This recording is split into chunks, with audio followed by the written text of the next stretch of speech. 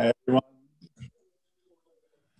Hello, everyone. Welcome, welcome. We're just going to get rolling in a second here. Just let everybody trickle into the webinar. But pleased to have everyone joining and looking forward to today's talk that I'll introduce our speaker in just a moment. So thanks.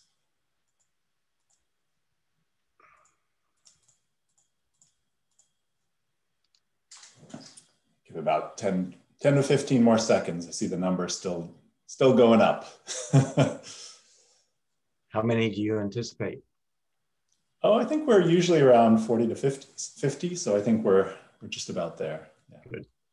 That's great.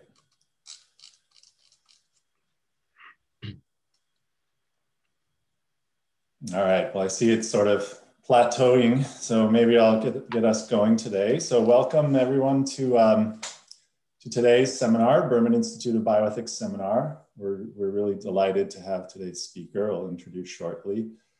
But just a few ground rules. As we do usually, we'll have our speaker present for about 45 minutes, and then we'll have an opportunity for some questions and discussion. We'd invite everybody to please write any questions that you might have in the chat or in the Q&A as you prefer. If you have, we'd love to mute people so you can speak. We don't want to keep you muted, but you're welcome to just write in the chat, I have a question or I have a comment, and we'll go ahead and take that opportunity to unmute you in order of appearance of the comments. So if you'd like to talk, please just let us know. Other than that, I think the usual webinar rules would apply here. We're recording today's session, so just to make you aware. And I will now just introduce our speaker in today's topic. So we're delighted to have our colleague here from Johns Hopkins join us today, Dr. Roland Griffiths.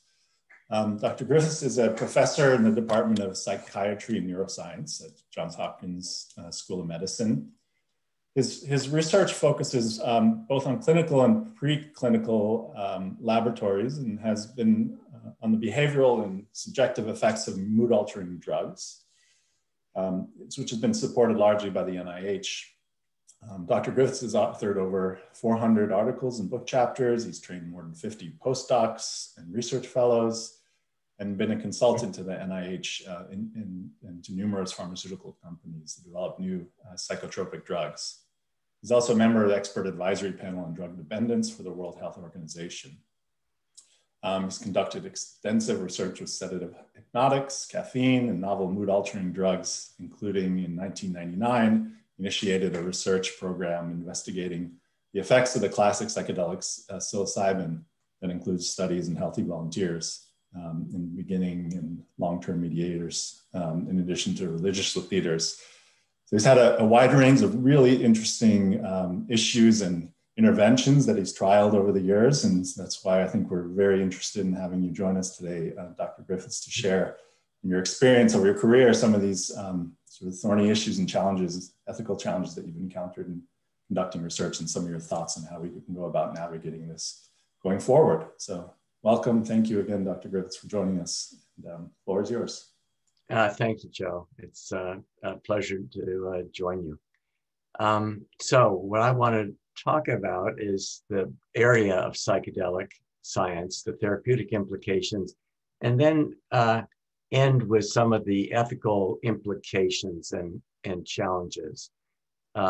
Speaking of challenges, I haven't quite, this has been an interesting talk to put together. I'm accustomed to presenting the science, the neuropharmacology of this work.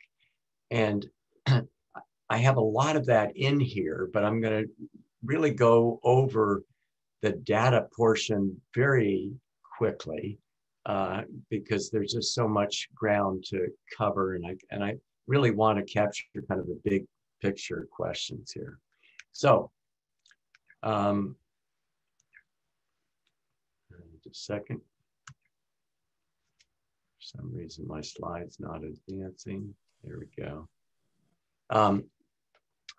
Just acknowledgement and disclosures. This work's been funded by largely by philanthropic support, but some support from the NIH.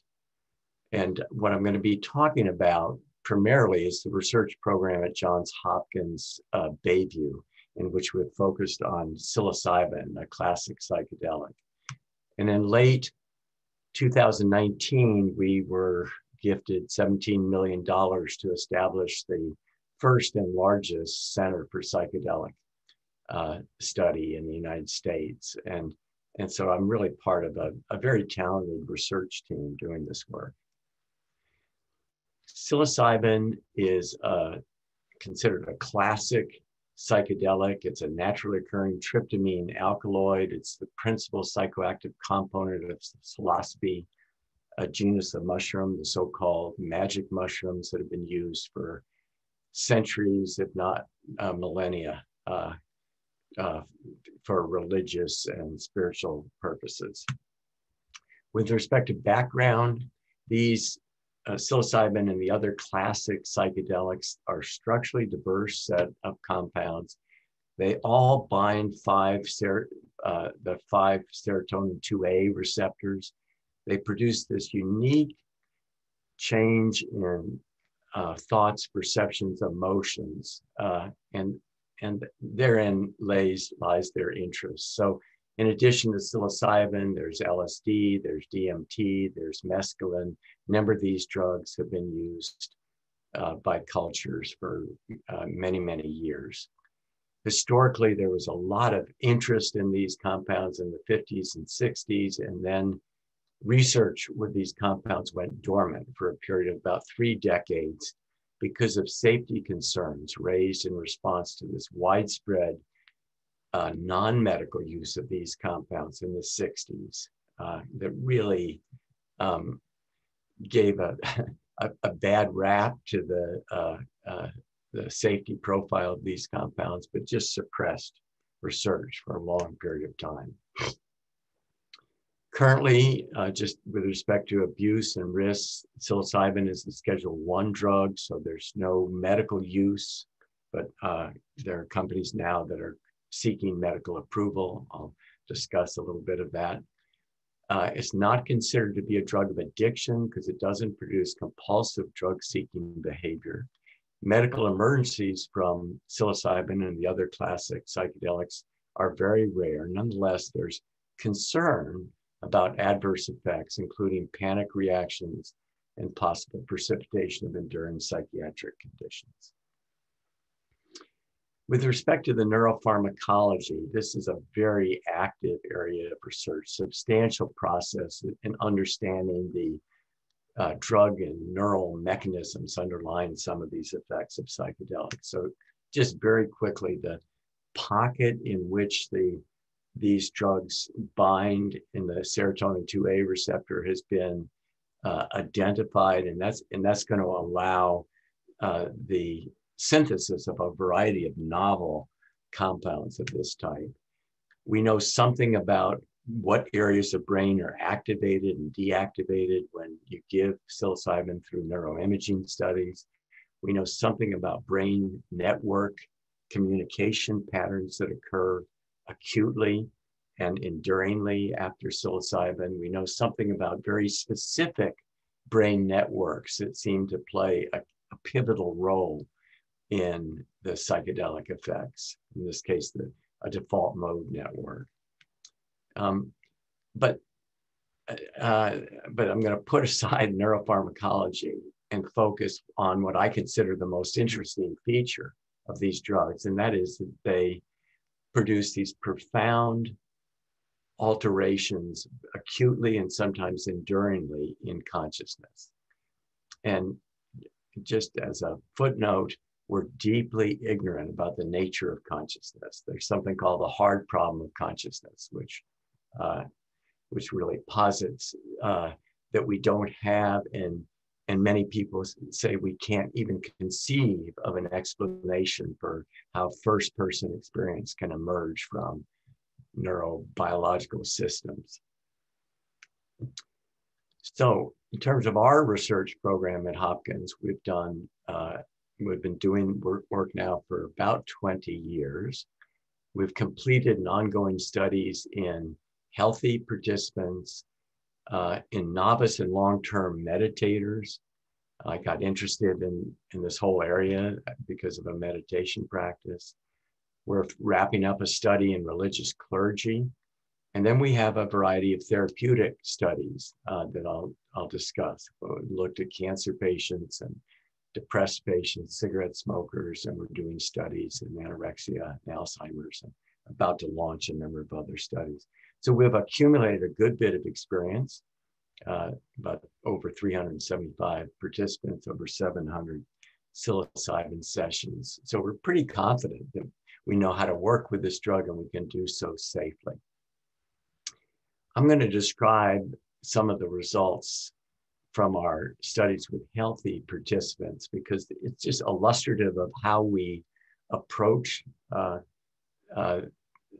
these studies, what we do in terms of administration, and the kinds of results that we see in healthy volunteers are quite similar to those that we see in patient populations. So the studies that I'll describe right now are rigorous, they're blinded studies. Participants are psychiatrically healthy in this case, so they're not patient populations. And many of these initial studies, people had no history of any psychedelic use, and we did that because we didn't want to create selection bias in terms of who would participate or their expectancy sets. Key to conducting these sessions is controlling set and setting. And in this case, our participants meet with session monitors on several occasions before the first session to develop rapport and trust, which we believe minimizes the risk of adverse reactions to psilocybin. And then these experimental conditions were designed in these studies, and you'll have to take my word for it, to minimize expectancy bias as best we can do that ethically, given the constraints of informed consent.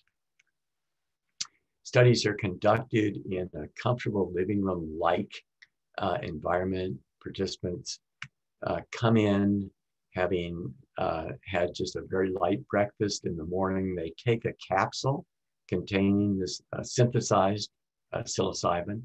They're encouraged to lay on the couch throughout a 6 plus hour session, wearing eye shades and headphones through which they listen to a program of music. They're in the company of 2 guides or monitors or sitters that are there really just to provide optimally secure environment for them. They're asked to turn their attention inward on their inner experience. So this isn't a guided session. It's not psychotherapy as such. All we're asking them to do is go in and explore the nature of the experience and learn everything they can from that. This shows time course of monitor ratings of overall drug effects. This is from a dose effect study over the course of a six-hour sessions. And you can see they're very orderly dose and time-related effects of psilocybin, with effects peaking at 2 to 3 hours and then dissipating over the afternoon.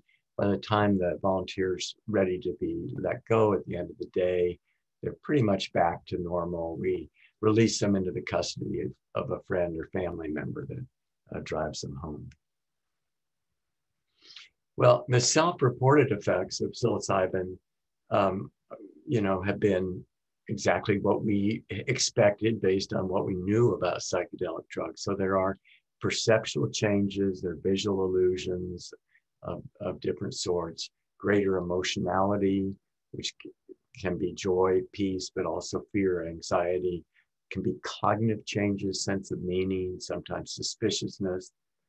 But what really caught our attention when we initiated these studies 20 years ago was that in most volunteers, psilocybin produced large increases on self-rated questionnaires designed to measure naturally occurring mystical type and insightful type experiences. And this shows post-session ratings of mystical experience in a dose effect study. So this is at the end of the session day, people complete this questionnaire. You can see we get robust dose-related increases in ratings on this questionnaire. So what are the dimensions of this questionnaire? There are question sets. There's a 30-item questionnaire, and different questions tap these different core features of the experience. But the core feature is this sense of unity, a sense that everything is interconnected, all people, all things, all is one, pure consciousness. And that's accompanied by this sense of sacredness or reverence or preciousness of the experience. There's a noetic quality to this experience that is authoritative. There's a sense of encountering ultimate reality. And I think it's that factor one that really accounts for the large and enduring effects of these compounds. But also there's deeply felt positive mood, sometimes universal love, joy, transcendence of time and space, past and future collapse into the present moment. And then a hallmark feature is this sense of ineffability. People say, I can't even put this experience into words. Mystical, this was a branding error on our part. It doesn't play well in the scientific community. So I have to say, just for the sake of clarity, that mystical experience is defined by a respondent endorsing a constellation of empirically measured phenomenological dimension. The measure need not imply supernatural or non-rational explanations. And if you think about it, it shouldn't surprise us, because experiences of this type have been described from time immemorial, and they're described as rapid conversion experiences, mystical, religious, peak, transcendental experiences, a transforming moment, or epiphanies. As well, post-session, there are increases in scales that we've developed to measure psychological insight. So people also come out of these experiences having had some new insight. It could be autobiographical in nature, or insight into what's holding them back in life, or larger, almost philosophical kinds of questions. But these, this is still pretty mundane, because what we're looking at here, what I've described right up to this point, is what happens on a session day and what people say immediately after the session. And I've worked with lots of different psychoactive drugs, and all drugs produce effects, and you could measure effects of this sort. What's unique and interesting is the attributions made to these experiences well after the session. So here's a month after high dose sessions, and you have about 80% of people saying that session a month ago was among the 5 most personally meaningful or spiritually significant experiences of their entire lifetimes. 90% are saying they attribute a sense of increased well-being, life satisfaction, or endorse positive behavior, mood changes to that. I'm going to run through just an array of kinds of questions that people are, or effects that people are endorsing and attributing to these experiences, just to give you a phenomenological flavor of this.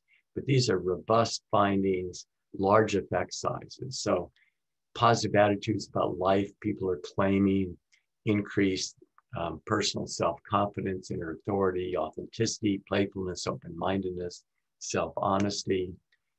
Attitudes about life, increased life appreciation, gratitude, enthusiasm, meaning, richness, joy, optimism. Mood changes, increased love, open-heartedness, inner peace. Positive emotions, inspiration, decreased anger.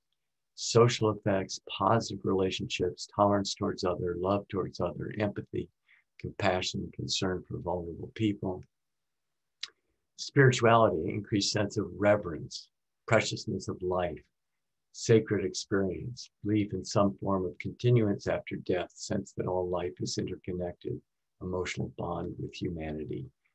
People also often endorse positive behavior changes. This becomes important for some of the therapeutic indications, but in this case, in healthy volunteers, people spontaneously reported improved social relationships, increased physical self-care activities, or increased creative activities.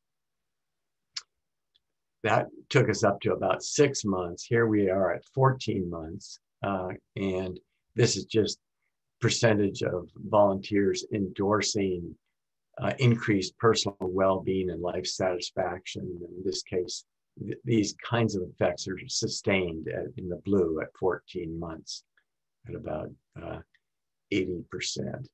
And that's a robust finding across a whole range of studies. The memories and attributions to these experiences endure. So one of the questions is, is this self-delusional? Are people making this up? Well, it appears not, because in a variety of studies now, we have queried community observers. These would be family, friends, colleagues at work, and asked them relevant questions to the participants' behavior or how they're showing up in the world. And in all cases, I think we've done it in 5 different studies, the community observer ratings track those that are reported by the volunteers themselves. And this is sustained out to 14 months. One of the interesting things that is recurring in these studies and in our patient studies is that the mystical experience scores in particular seem to predict meaningfulness, spiritual significance, openness in personality in the healthy volunteers at follow-up, as well as predict enduring therapeutic effects in our patient populations. So there is something that's being captured in this so-called mystical experience that seems to predict positive outcomes, both therapeutic and non-therapeutic outcomes. Fear, anxiety does occur. So this is inescapable as well as we prepare, hold, support these. About 30% of volunteers may report at some time during high dose sessions feelings of strong or extreme ratings of fear. It has an unpredictable time course, but importantly, these don't result in enduring decreases in sense of well-being. So these are time-limited effects that can be very, very short. Sometimes they can last most of the session. But curiously enough, in many instances, in most instances, people report even the difficult portions of these experiences are of value. Okay, I'm going to run through some therapeutic applications just to show where this is going therapeutically. So we've done trials in cancer patients, major depression, and cigarette smoking. This is cancer patients. This is depressed mood rated by the HAM-D, which is a gold standard clinical measure of depression. And what's shown here is a study in which there were 2 different groups, the green and the orange, that received either a low dose of psilocybin or a high dose of psilocybin. And you can see in the orange, you have high rates of clinically significant improvement. That's a drop of 50% on the HAM-D, and that's sustained out to 6 months. And likewise, remission to normal range is 60% at 5 weeks in the high dose group and 71% in this case 6 months. we just recently published a study in JAMA Psychiatry looking at psilocybin treatment of major depressive disorder, huge effect sizes. This is the grid HAM-D, huge decreases, and we're working up the follow-up data. This is out to 8 weeks. We've gone out to a year. We're still seeing very large treatment effects. We've also looked at cigarette addictions, and in this case, the addiction that we started with was cigarette smoking cessation, in which we married the psilocybin intervention to a structured program. It's a cognitive behavior program to quit smoking. And this graphic shows urinary cotinine, which is a measure of exposure to nicotine at baseline prior to administration of psilocybin. And then you hit the target quit date, which corresponds to the first exposure to psilocybin. And you can see this is median. Urinary cotinine drops down to 0. At 6 months, we had 80% abstinence rates. This was just a pilot study, unblinded in 15 smokers, but nonetheless, 80% abstinence in smokers is unheard of in the smoking field. And we're doing a further comparative efficacy study now. So that's a snapshot of the human administration stuff.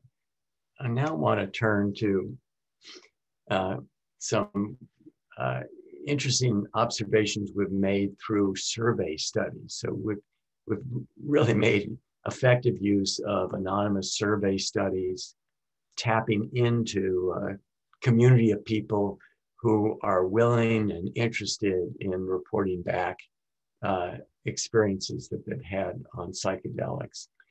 And we've conducted a number of these. And what I'm going to talk about is the latter two, the God encounter experiences and entity encounter experiences after DMT. Because I think what they do is they illustrate what I'm contemplating as being a potentially, well, it's a very important underlying mechanism of how these experiences change and alter behavior, and surely has important ethical implications. So this first study, we asked people, have you ever had a personal encounter with God or higher power? And survey respondents had to endorse having had this experience, and they could label it God or higher power or ultimate reality or emissary of God, but they had to say, yeah, I've had that kind of experience. And here we targeted two groups, one who had such an experience after psilocybin. We actually have done this with LSD, DMT, and ayahuasca as well, but just for clarity, I'm going to just focus in on the psilocybin group. And those groups are much more similar than different. And then we had another group of, these are non-drug, naturally occurring God encounter experiences among people who, for whatever reason, under whatever conditions, had such an experience, but had never taken a psychedelic before. So and you can see our sample size here is pretty large. We have over 1,000 psilocybin participants, about 800 non-drug participants. And this is just showing that there's some demographic differences, probably not surprisingly, in these groups. And here we asked, did you have an intention to have such an encounter? And that's pretty low. It's, around 20% at best. Here's the descriptor of that was encountered. And so here we have a significant difference between these two groups. So the non-drug group was more likely to say, the best descriptor of what I encountered is God or an emissary of God. 60% endorse that. That's significantly higher than the drug group. And the psilocybin group, it was flipped. It was about 60% said, you know, the best descriptor I have is ultimate reality. So we have these demographic differences. We have differences in the best descriptor, but this becomes kind of interesting. So this was asking them, what are the attributions to that was encountered? And you can see these match up really well. And yeah, it's just fascinating to me. So they're endorsing at high rates that what they encountered, whether or not they called it God or ultimate reality or higher power for that matter, was intelligent, it was sacred, it was benevolent, it was eternal, it was conscious, it was not malicious, and it was not negatively judgmental. Their memory of the encounter, this is endorsing, was this experience more real than everyday reality? And you had can see about 70% saying yes, it was. And that's, you know, that's one of those defining characteristics of the mystical experience, that noetic quality of being more real than real. They scored high on the mystical experience questionnaire when asked to reflect on the experience. They make strong attributions of positive effects to these experiences being spiritually significant, personally meaningful, psychologically insightful. And, you know, this is again similar to our laboratory studies. Interestingly, when you look at the subgroup of atheists, so identification of atheists before the encounter was more common in the psilocybin group than the non-drug group, but probably not surprisingly. But after the encounter, the majority of these atheists in both groups no longer identified as atheists. So about 67% of the psilocybin and non-drug groups suggested that no longer identified as atheists. And that really suggests that these are, in effect, conversion experiences for the majority of atheists. So the conclusions here are these data suggest psilocybin occasioned experiences of the divine or God encounters may represent a model system for understanding naturally occurring experiences of this sort. So I'm going to now turn to a different survey, and this was done probing in on this kind of interesting phenomena that people report after smoking DMT. And so DMT is another classic psychedelic. It's a very short-acting compound when inhaled. It's a longer-acting compound when taken in combination with some metabolic inhibitors, and that's what occurs in ayahuasca use in South America, which has been is widely used. But this is asking people about entity encounter experiences. Rick Strassman back in the 60s did some studies on DMT and ultimately stopped them because so many of his volunteers started reporting entity encounter experiences, and it kind of freaked Rick Strassman out.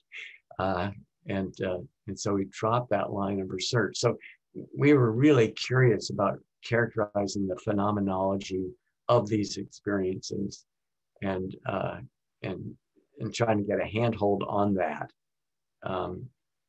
And frankly, we went into this thinking that they were something other than anything else that we have looked at. And as you'll see, they're not. They're actually quite similar to what we get with psilocybin, but we failed to ask some of the same kinds of questions.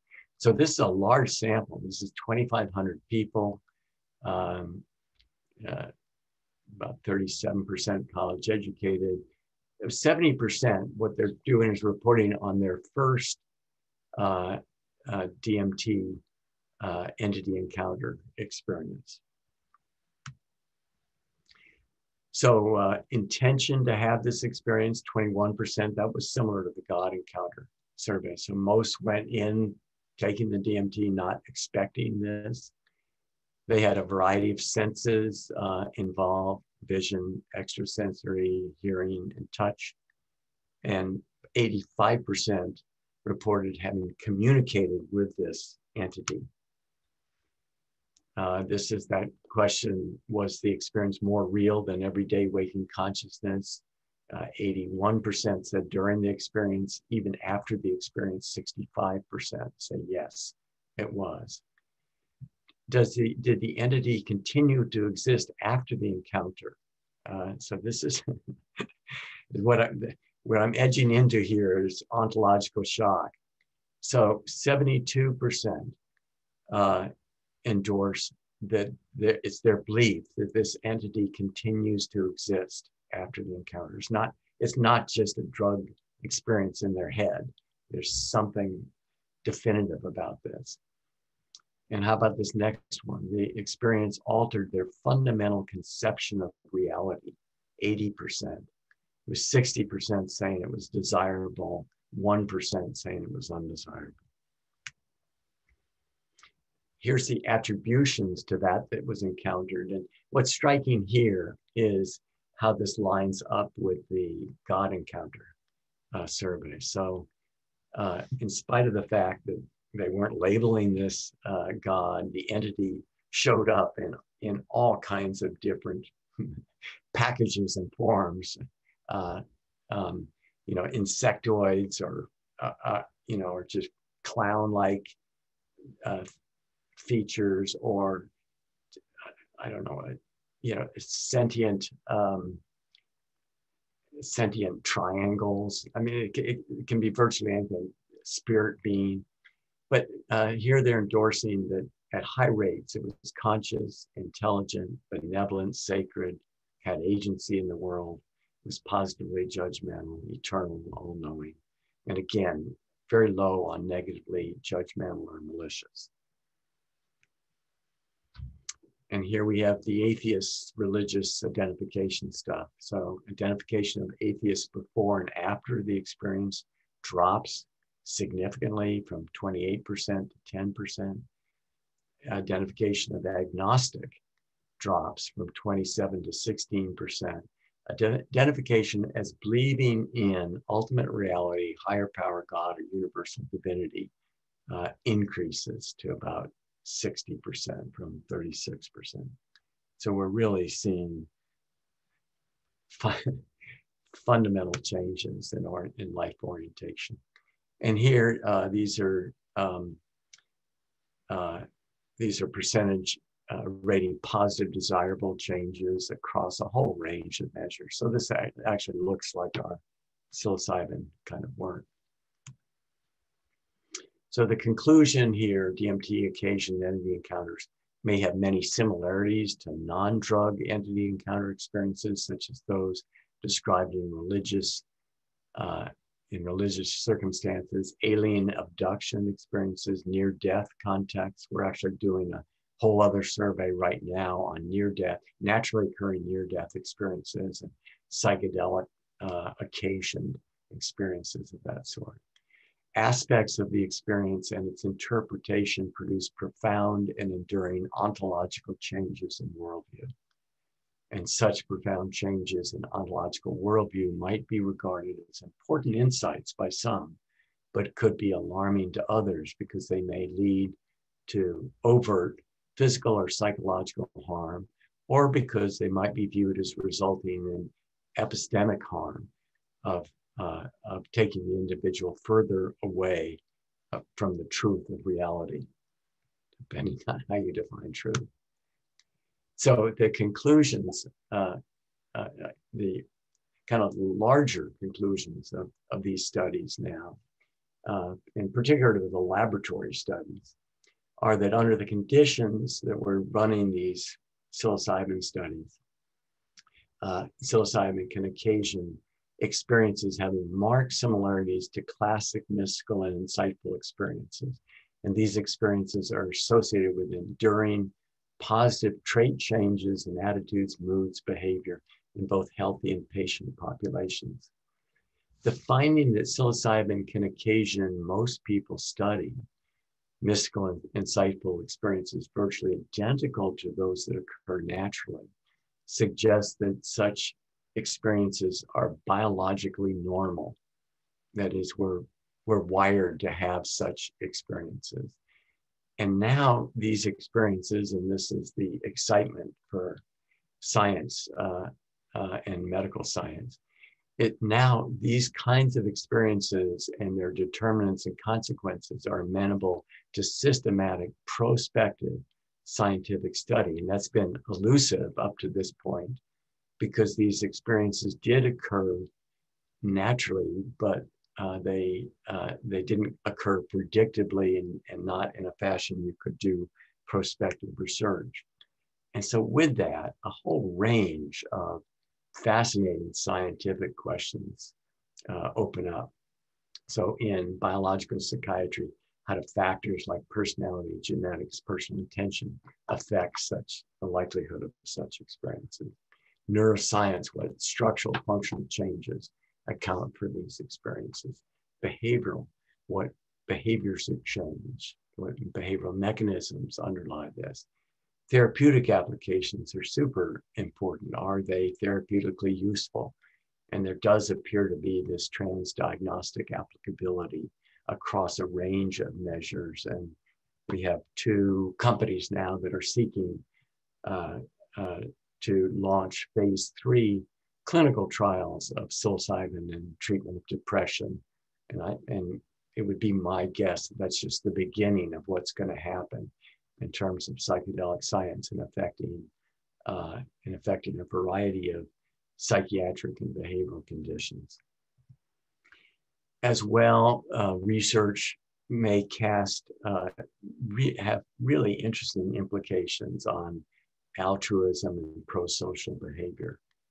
So the extent to which these experiences underwrite a sense of interconnectedness of all people and things, there arises this prosocial impulse, and that comes out strongly in the outcome measures. And so to understand the underpinnings of that is critical. And then closely related to that, spirituality and religion. What are the similarities and differences between these psychedelic occasion experiences and naturally occurring religious experiences? And how are such experiences interpreted by those who are committed to different faith traditions? What are the implications for promoting spirituality and prosocial behavior and ultimately ethics? So ethical considerations, and I just wanted to end on this to throw it open to discussions. So there are risks to participants in such studies, of course. So, number one is the risk of the potential for enduring psychotic process, schizophrenia. And that's at very low rates, but we go into this research assuming that to be a potential possible outcome. And so we screen people very carefully with respect to family histories or predispositional traits toward psychosis. But nonetheless, that's a significant risk. The most probable risk is that people are going to engage in dangerous behavior. Now, we control that strongly within the way we do this research because we're developing this trust relationship with them. They're coming into our session room. We have them, we tuck them into the couch. We have them take their shoes off, and we give them slippers, and take their wallet and their cell phone and put them elsewhere. So we're cocooning them. But when these drugs are given under other conditions, particularly recreationally, then that's where people can end up engaging in dangerous behavior, putting themselves or others at risk of harm and even death. And then a lower level risk is hallucinogen persisting perceptual disorder. Some people who've used these drugs quite a bit report something going awry in their visual processing system. But but relevant particularly to the God Encounter survey and the DMT survey is because those underscore this better than anything else I have, is the potential harmful effects of ontological shock. Let's see, where do I have this? Oh, here. So effects of ontological shock. So these are the worldview changes, shifts in belief about the nature of reality. And actually what I need to say is there are both potential very significant risks to this as well as potential benefits. So, you know, to the individual, the potential for destabilizing mental health and social relationships is there, and we can talk about it. But if you give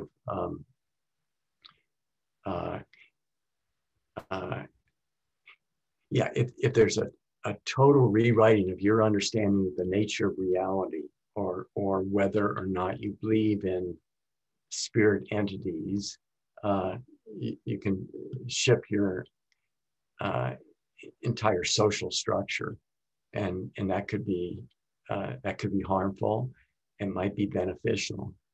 There are risks. There are also risks and benefits to culture and society at large.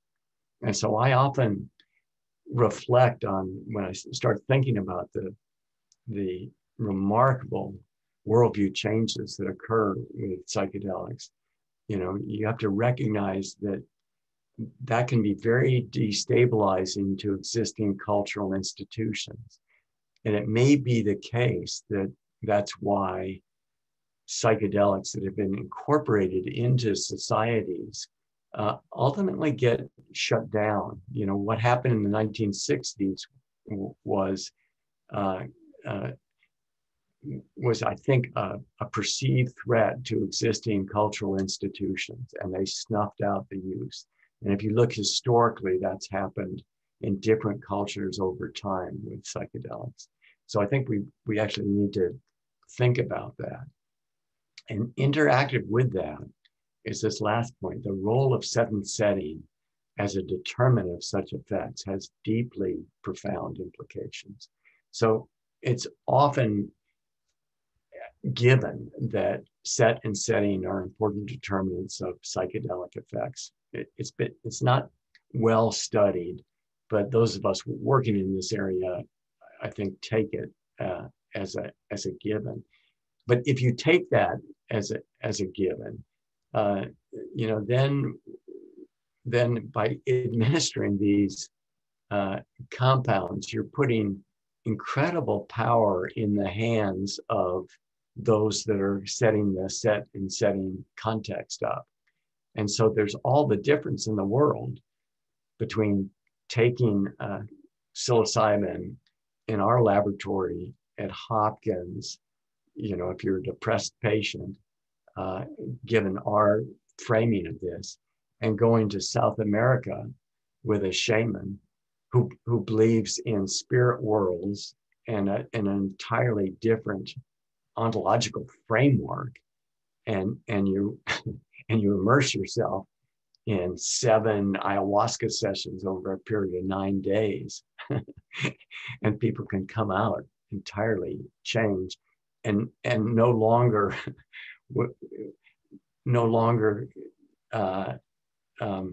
connecting with the way our conventional worldview works here in our culture. And this has important implications for approval of medical use. Under what are the constraints, what are the boundary areas, what guardrails are put up over those setting conditions. And then legalization initiatives like is going on in Oregon, the same kind of thing. So that's it. I ran a little bit over. I'd be happy to take questions. Thank you, Roland. I think you have many of us questioning reality now, but we'll try to make it through at least some questions over the next 10 minutes. And I'm not sure we'll be able to get to all of them. We've had a number come in. But let me just start with one that's asking for a quick clarification, and then we can get into some of the substantive questions here. I think there's a question about on your graphs that you presented, I believe maybe about a third of the way in or a quarter of the way into your talk. The question is whether 0 is implying that they got a placebo. And if so, it seemed like some placebo effects lasted for 6 months, and folks were curious about your thoughts on that. Yeah. So let's see. So different studies were done in different ways. And as I mentioned, what we tried to do is minimize expectancy effects. And in doing so, we actually tried to maximize expectancy bias. So some of those studies, people were told that they could receive that, for instance, our cancer study, they were told, you're going to come in, you are going to receive a dose of psilocybin. And that dose could vary between, a low dose to a high dose to an intermediate dose. What they didn't know is that it would either be an absolutely trivial dose or a relatively high dose. So we really randomized to a placebo-like condition, but we did so under conditions in which they had full expectancy effects. And furthermore, the guides who ran that study had that same understanding and the same expectancy. So we weighted this to maximize the chance of producing effects. And then remember, our sudden setting conditions are set up to optimize these kinds of effects. I mean, people are saying, go in, you're getting psilocybin, get everything you can out of this experience. So under these conditions, we actually ran one study with methylphenidate. We had 2 people get methylphenidate and have full mystical experiences. And that in my mind is exactly the way it should be. I mean, we know that these experiences can occur naturally. If you put the gain up and you get the right circumstances, you're going to get very positive effects. So that's why we have apparently large placebo effects. Could I maybe just follow up on that, building on, I think, a question here in the chat from Kevin about asking a bit more about your informed consent process. It sounds like that's a bit complicated for your study. So could you say a bit more about that? Yeah. Well, it's a question I think I should be asking you. How do you inform people of a worldview change, that their whole sense of reality may be altered? And so if you look at our consent forms, that's what we tell them. And we go through that and we explain that as best we can. All the words are there. But having an experience is very different than being told about an experience. And so one of the striking features to me is in talking to volunteers at the end of the session,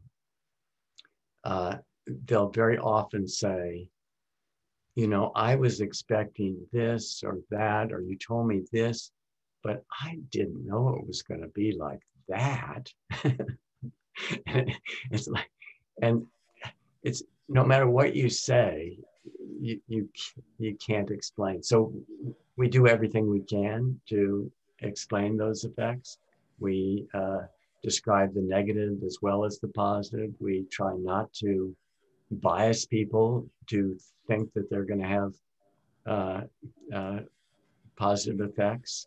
But nonetheless, there's a strong skewing of all this data towards something that's very benevolent, and that's interesting. Now, that may be because of the sudden setting that we set up, or maybe that there are some dispositional characteristics for how we're put together that makes that to be true. Yeah, Kevin, do you want to maybe follow up on that? I'm not sure if you. Yes, actually.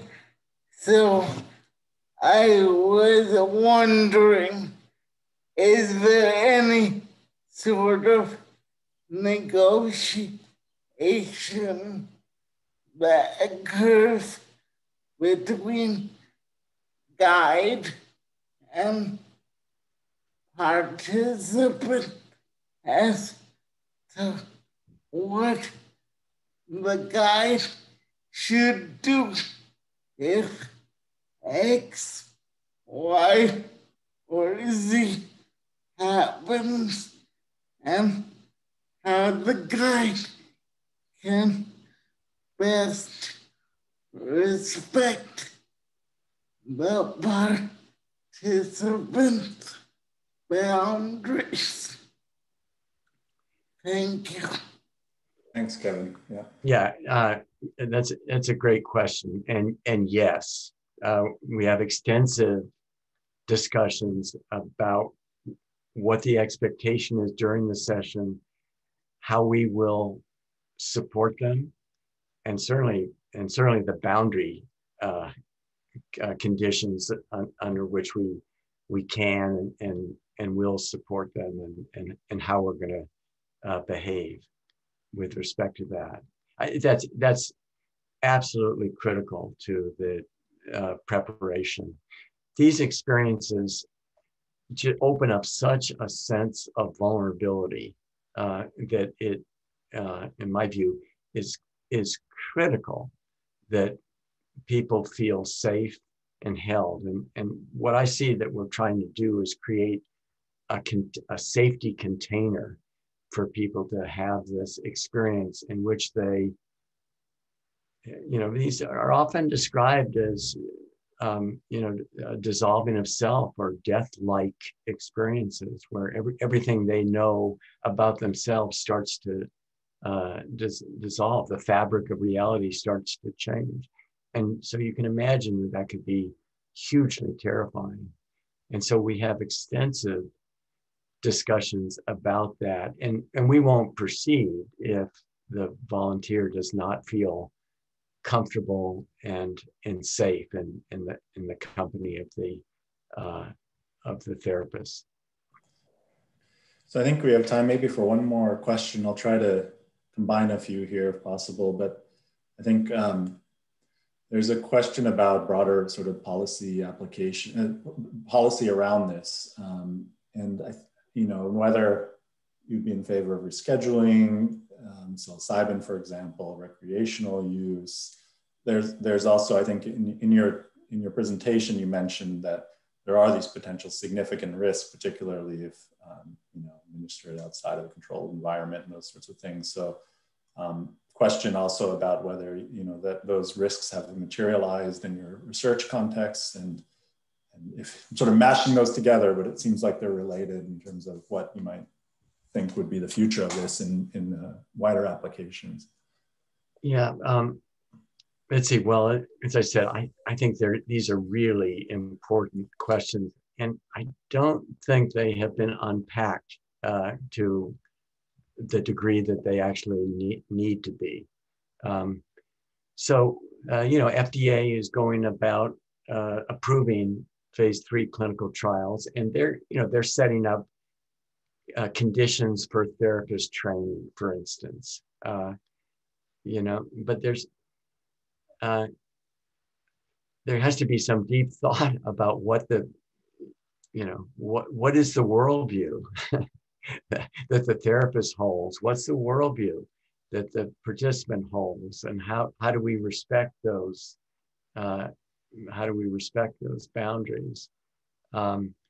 It becomes much more problematic as you go to legalization and decriminalization, because so Oregon has just passed effectively a therapeutic amendment that will allow psilocybin to be given by a variety of therapists. They haven't worked out what kind of therapy training people have, but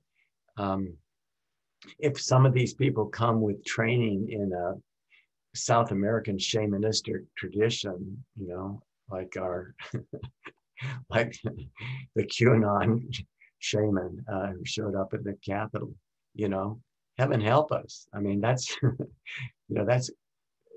that's serious stuff, because if set and setting are important, and we open up people to significant worldview changes, then that's going to be really critical. So I'm concerned actually about the legalization, decriminalization initiatives. I think we need to be moving slowly on that. We need to actually develop the structures, the structures around use of these compounds that are going to minimize risk to the individual and to culture at large.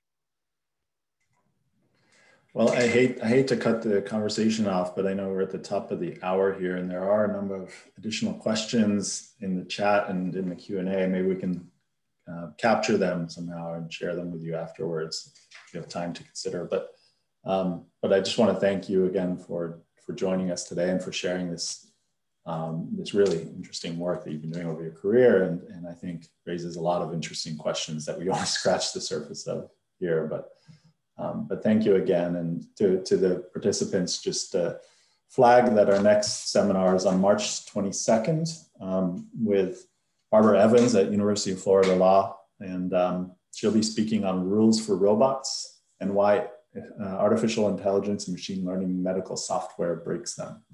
So thanks again for joining us, and we hope you'll be able to join again on March 22nd. Bye. Thank you.